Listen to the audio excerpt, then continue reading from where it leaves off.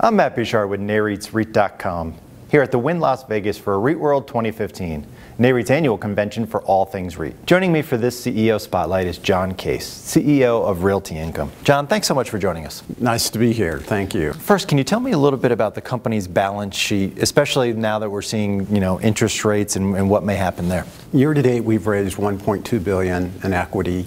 Our balance sheet has really never been in better shape than it is today.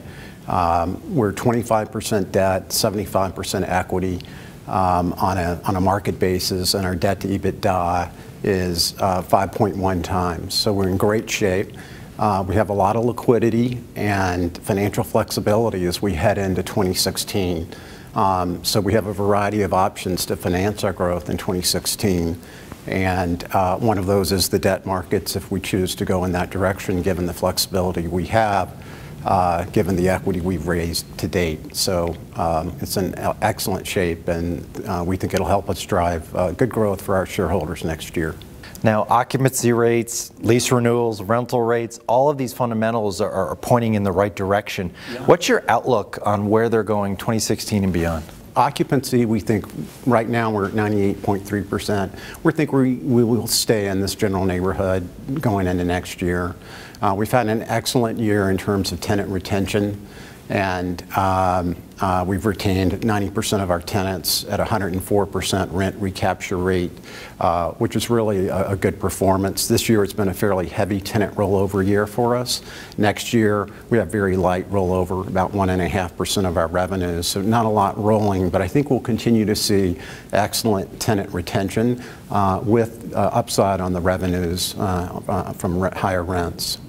And lastly, can you talk a little bit about the acquisition market and what you're seeing in terms of prices and expectations for 2016? This year, we think we'll do $1.25 billion in acquisitions, and that's what we've guided the market to.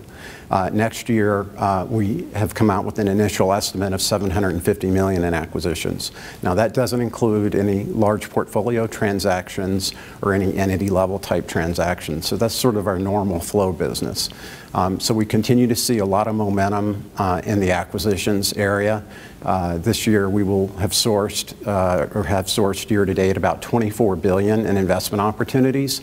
So there's still really good acquisition opportunity flow, and we see that going into 2016 and are looking forward to a very successful year on the acquisitions front.